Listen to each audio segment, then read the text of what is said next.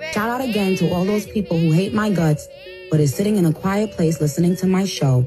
You are obsessed and sick. What's good, gang? Welcome back to another show with August with the Shade. Now, let's go ahead and get into some tea. Now, first off, we're going to be talking about Sexyy Red, Cardi B, and Megan Thee Stallion. Let's go ahead and get into it. Now, first off, I want to start off with Sexyy Red. Now, everybody loves Sexyy Red. First off, I've never looked at Sexyy Red as one of the girls that did any of the hard, you know what I'm saying, little candies, anything like that. I never looked at her as a girl that would get on the internet and, you know, play with the booger sugar on a live stream. Now, everybody knows that her Constantine goes live with a lot of celebrities. They do it for promo. They do it for a lot of reasons. But Sexyy Red went and made an amazing entrance. Okay, she looked good, you know, she even had a little slip and all of that, but let's just say a lot of the people did not really pay attention to her having fun with Constantine because all of the things that happened with the magic trick, and also people are finding that Sexyy Red was in the corner, quote unquote.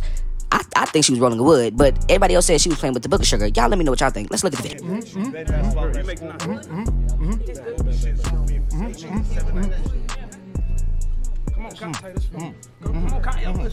Yeah.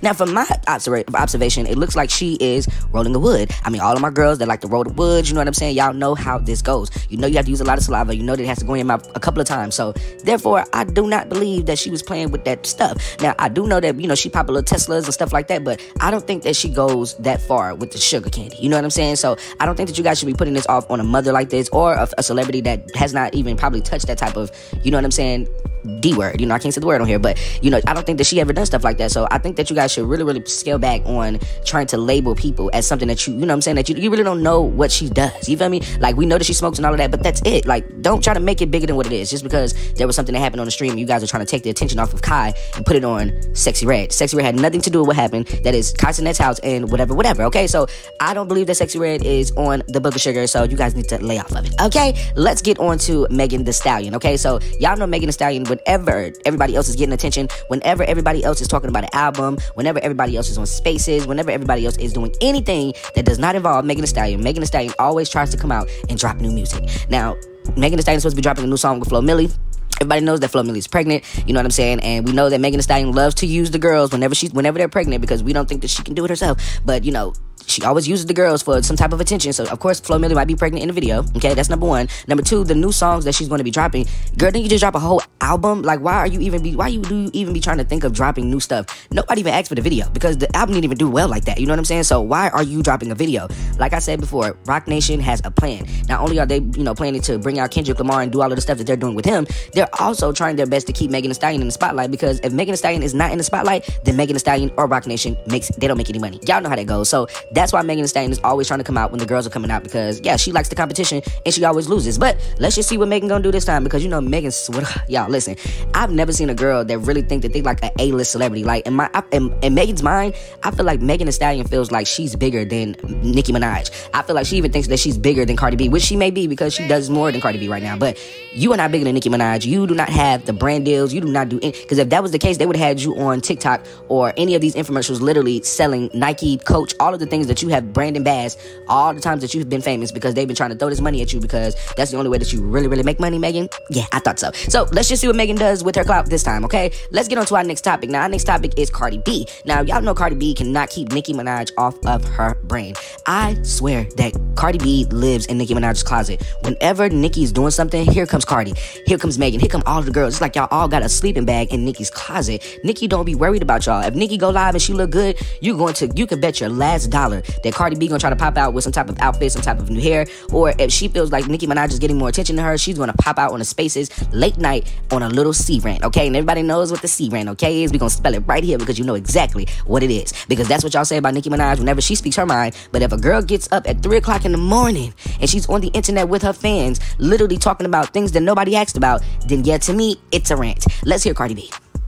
That's why I hate these fucking motherfuckers. Like, that's why I hate these fucking glitter fairies. What the fuck are you talking about? I thought Cardi's a girl. She's mad that even guys are flourishing more than her. Like, what the fuck are you talking about? Did I talk about any bitch in here? No. Only shit I said is bitches that was playing with me when I was fucking pregnant, which was clear. Other than that, what the fuck are you talking about? How many times I gotta fucking tell you that I don't give a fuck about what nobody else and what anybody is doing?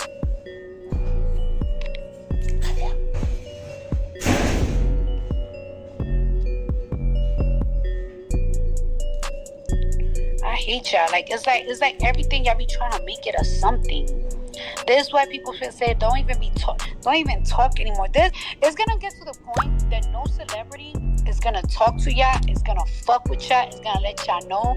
I give it 2 years when your favorite celebs are gonna stop going on social media, on Instagram or live. I don't know if y'all noticed, people are more and more backing down off Twitter because y'all make everything a fucking issue.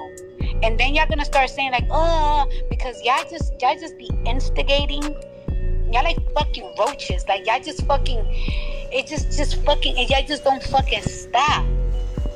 The fuck are you talking about? I can't even have a fucking conversation with my fucking fans without y'all motherfucker. It's time to make some shit up. Shut the fuck up. What are you talking about? And why the fuck was you on my live, bitch? Why are you on my fucking spaces? Why the fuck is you here?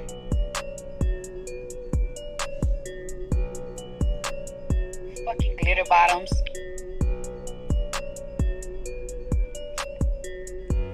Making everything about anything. God damn. Y'all will really fucking take a word and twist it the fuck up. Go twist your fucking rib, your wrist till it fucking burns. Anybody ever twist your wrist before? Go twist that.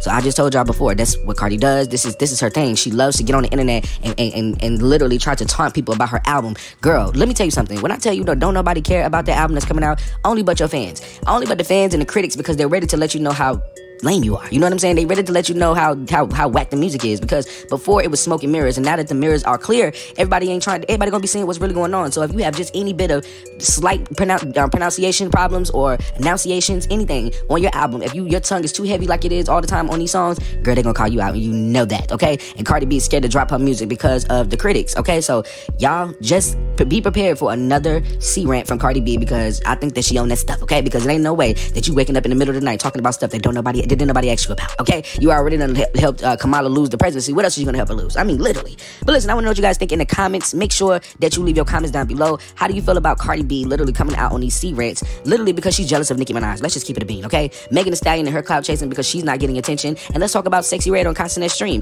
Let me know in the comments what you guys think. Like the video, subscribe to the YouTube channel. I'm out.